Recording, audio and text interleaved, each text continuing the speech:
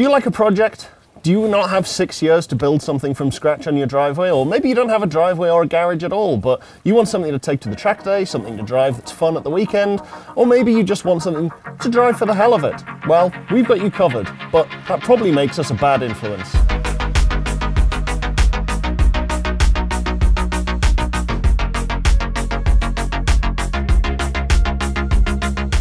So this is a perfect example of something that you can have that is a lot of car for not that much money. This is a Mitsubishi 3000 GTO, and it's also the twin turbo version. Now, some places it was called the 3000 GT, the GTO, various different names. These came in a few different varieties. They all had the V6 in front, 24 valve, and the original non-turbo ones were about 220-ish horsepower. Not too bad, but this one is 282 horsepower. They did also do a 300 horsepower version, which was for the American market, and the European ones actually had a slightly different turbocharger on so that they could better handle the autobahns, which had a slightly lower discharge temperature apparently. In terms of this being a lot of car for the money, you would think the absolute zenith that Mitsubishi could produce in the early 90s, this is a 1993 example, something that was designed essentially to go up against the Honda NSX and in fact beat it in 0 to 60, admittedly in the American guise with a few extra horsepower. This was faster to 60 than the NSX. I have no doubt the NSX all-round was an absolutely amazing car, probably handled better, was lighter. This thing's about 1.8 tons. It is quite the heavy beast, and the NSX is very much not. It is a light, nimble machine. But this is a hell of a thing just on its own. It has four-wheel drive, it has four-wheel steering, it has active aero front and rear. It has all the mod cons that you could possibly throw into this car. It has cruise, aircon, electric seats, electric mirrors, sunroof. You can actually pop the whole sunroof out so you can put it in the back and have what is basically an open top, but you still have the full rigidity of a full framed car, which isn't a convertible. This has so much tech. It even has steering wheel controls, which admittedly only work with the original radio, and that radio is long gone at this point. But the fact that it had them from the factory, steering wheel controls in 1993, that's not something we see on every single modern car today in 2023. Almost, but not quite everything. But one of the most important things that this car has, which lifts it up to a better level than just about anything else, is pop-up headlights. No, I'm not going to kid you here. This is not a pristine example of this car. You can tell that just by looking at it. But by the same token, this is also not a top dollar car.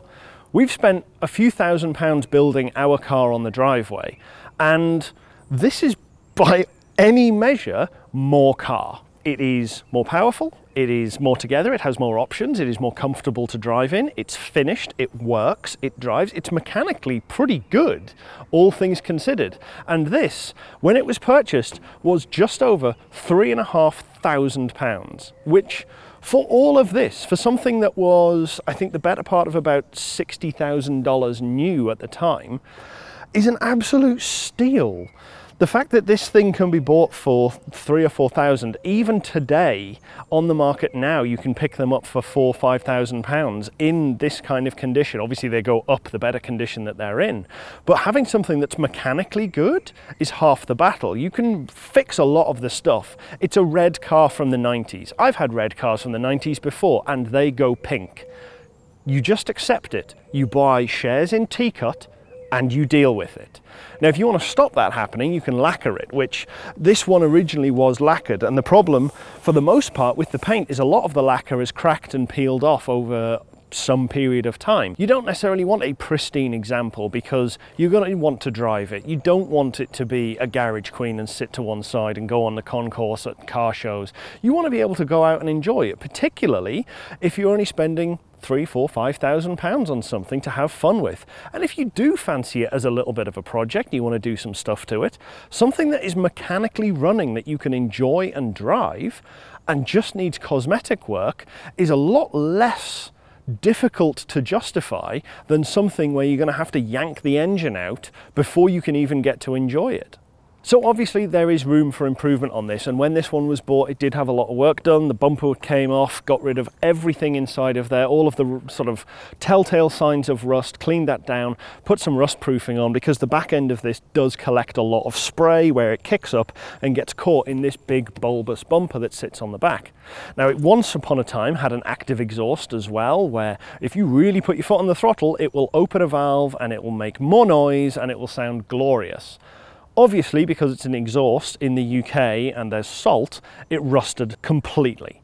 That's all gone, and this has had a fairly basic twin exit exhaust put on instead. No fancy valves, it sounds good, it does the job, and it passes the emissions test, which is the key part. Now, speaking of all of the other fancy things that this car had when it left the factory, no, of course the active aero doesn't work. How could it possibly after all of this time?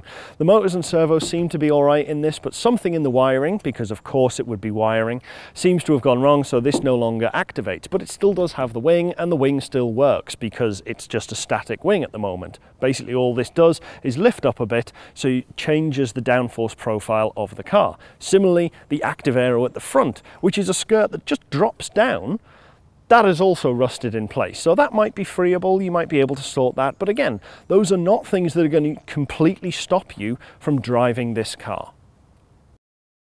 So yes, the car is a little bit tatty. No, it is not the MR edition that it claims to be on the back, because that didn't have ABS, it didn't have four-wheel steering, it didn't have traction control, and something else that I've forgotten. It was stripped down, it was a couple of 100 kilos lighter, and it was very, very quick. However, this does have all of the toys, so I think that's a benefit. I would rather have the one with ABS, if I'm brutally honest. I'd rather have the one with traction control, as long as I can turn it off. I think the four-wheel steering thing is a little bit of a liability to go wrong. Currently, this one still works. Who knows how long for, but at the moment this still works, and it is a fairly common thing to just remove completely when it inevitably goes wrong. Basically, when the wheels turn, the wheels at the back move an ever so small amount in the opposite direction just to try and increase the turning circle. Now, is it going to be hugely noticeable that it's doing that at the back when you're driving? I have no idea, but I'm going to find out because we're going to go for a drive.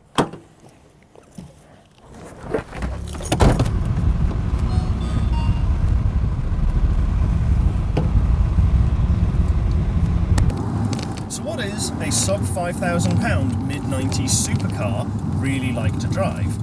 Well, the fact that it has a pair of turbos helps enormously. Because if you stick your foot down, it goes. Kind of like you would expect from a twin-turbo V6 with, well, what is it, about 280 horsepower out of the factory? It's all-wheel drive, so there's no drama putting your foot down and getting away from a set of lights. It's absolutely no fuss. It's not the most nimble thing to drive though. This is not a, should we say light car. This is about 1.8, 1.9 tons with all of the toys, the all-wheel drive, all-wheel steer and mod-cons, aircon, everything else. Now this model in particular is actually fairly rare. It seems to exist in this very small gap where the first gen finishes, the second gen ends, and this one has a 6-speed gearbox. Most of the first gen ones are 5-speed, and the second gens are generally 6-speed. In fact, I'm not even sure if the second gen came in a 5-speed, but this one is a little bit difficult to find 6th because it's so easy to clip the gate to go down into reverse. It's right next to it. You go from 5th and you've got to pull straight back, and you've got to be really, really direct about finding it. So it's worth knowing that when you might think it's a 5-speed, much like I did just on the drive up here, it is actually a 6. Now the ride quality is pretty good, as you would expect for what is essentially a Grand Tourer. This is not, as I've said, the most nimble thing around, and it's not on some huge giant wheels either. They've got a bit of sponge to them, so it really doesn't make for a particularly uncomfortable ride.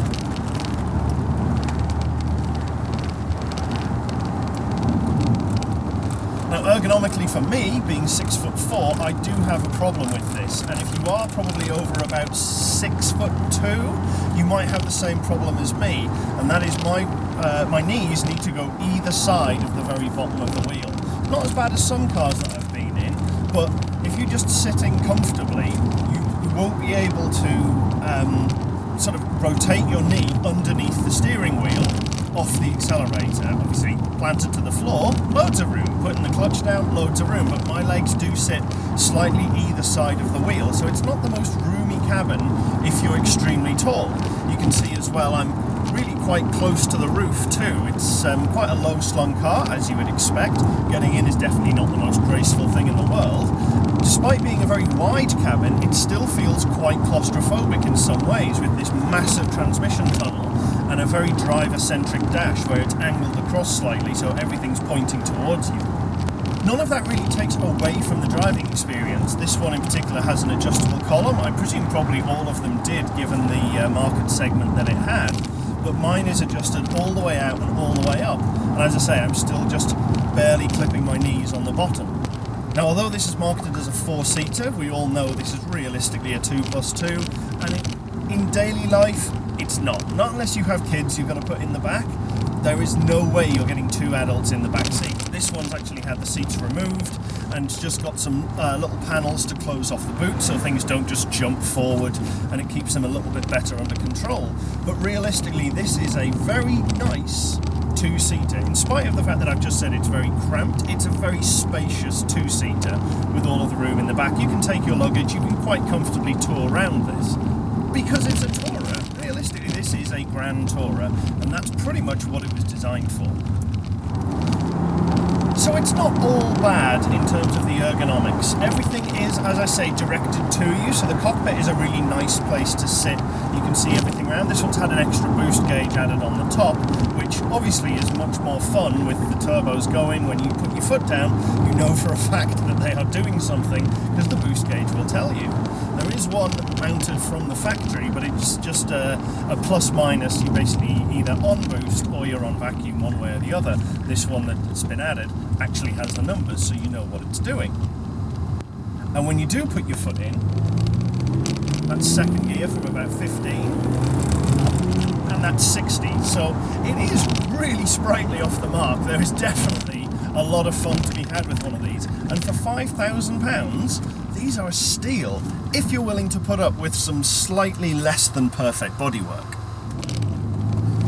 Now, there is one complaint that I have about this car, and that is the indicator. It's on the wrong side. Because I predominantly drive European, specifically German things, the indicator is always on the left, the windscreen wipers are always on the right, and in this car they're not, and it takes a huge amount of concentration for me to remember to hit the indicator on the right-hand side and not the left, put the wipers on and look like a fool in the middle of summer, just casually wiping the windows.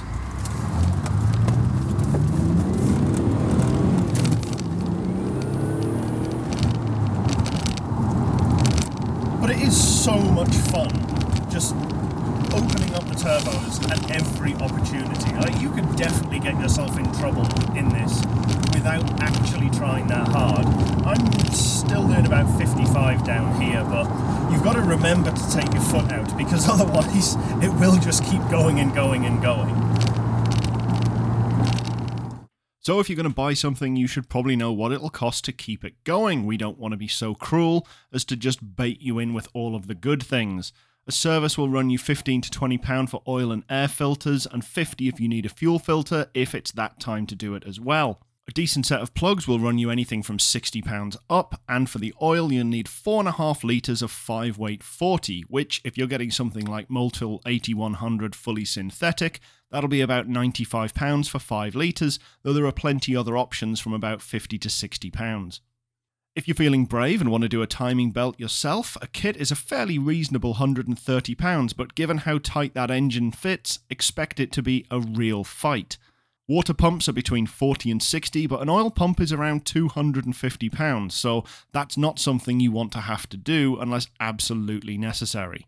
For discs and pads, I looked at EBC. There are plenty of other options available. Fronts will set you back just over £400 with yellow stuff pads, and rears just under £400. For general road use, you can probably find alternatives for about £100 less at each end of the car, but for track and fast driving, I would go with EBC. Eventually, you're going to need tyres. This one has 235 45 17s, but 16s and 18s are also options from the factory, so be aware this is only for the one that we tested. TR1s are around £100 a corner and will do a pretty good job, but for this kind of boat of a car, which is fairly heavy, I'd prefer to put Pilot Sports on at about 135 each fitted. And if it all goes really wrong, a turbo is between £350 and £450, but remember, there are two of them, and if you cook both, you're going to be looking at a much, much bigger bill. Of course, if you're taking any of this stuff to a garage to be done, just imagine that it's going to be at least 500 quid and brace yourself accordingly, because that labour charge will add up quick. Driving it on a good day, you'll get between 20 and 22 to the gallon if you're being fairly gentle. If you're a bit more enthusiastic, expect more like 10 to 12. That's what we got on this test. And if you're in the UK and you need to tax it, it's going to be £325 for the year, as it's a pre-2001 car with more than a 1.6 litre engine. Overall though, is this car good value for money? Well, I might have had a small wallet-shaped accident regarding this particular example, so I would have to say yes. And you'll see more of it on the channel, so make sure you've subscribed, hit the little notification bell, and like the video if you've enjoyed it. Let us know down below what you think of the Mitsubishi GTO, and what other cars we should be trying to get tested to see what they're like, instead of building something and waiting 6 years for the pleasure of it. Don't forget you can support us at patreon.com/pedalboxshow or by joining us as a member on YouTube. All of our members on Patreon get discount at shop.pedalbox.show where you can buy our shirts, hats and more. Thanks very much for watching. We'll see you next time.